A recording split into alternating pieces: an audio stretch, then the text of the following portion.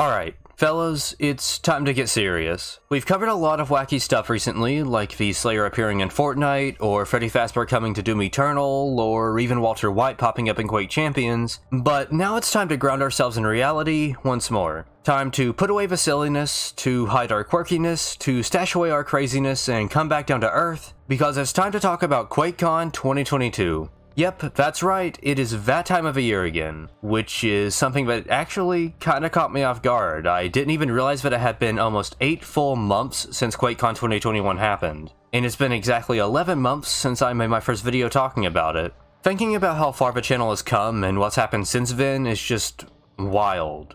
But we won't be taking a trip down memory lane today because we need to talk about the QuakeCon 2022 details that were just released. So, if you enjoyed today's short news update, then make sure to leave a like and consider subscribing for more Doom and Quake content. You'll get to stay up to date, and I'll get your support, so it's honestly a win-win for both of us.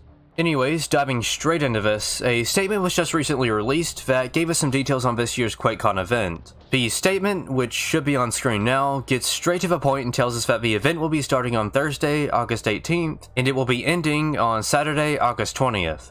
The event will also be online only once again, meaning that we unfortunately won't get to watch these panels in person. The statement goes on to confirm that the scheduling and charity details will be released at some point in June, and that they also have full plans to hold an in-person event in 2023. As sad as it is, it's completely understandable that they decided to hold a digital event this year. We'll still be able to get all of those great announcements and panels, but we just won't be able to watch them in person. That actually leads into the next part of this video, which is the announcements. Since we don't have a schedule for all of the streams, we don't really know what all we'll be seeing this year, but it's not too hard to make a semi-accurate guess. Last year, they gave us a free Slayer skin, some painfully vague details on Update 6.66, and a classic Quake re-release. The previous event followed the same structure and gave us a free Slayer skin, paired with a painfully small teaser for the Ancient Gods Part 1, and some small updates on other things. With that being said, it's likely that we'll get another free Slayer skin, a medium-sized announcement for something, and some small details on something else.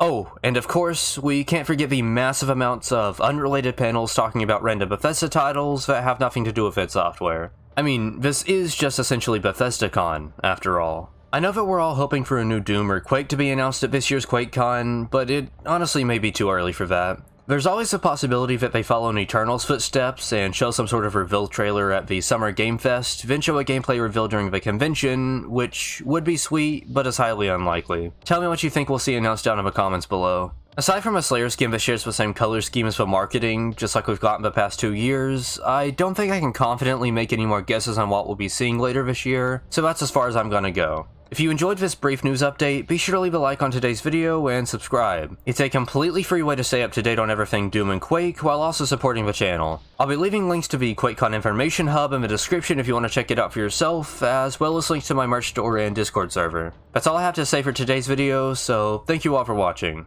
Until next time.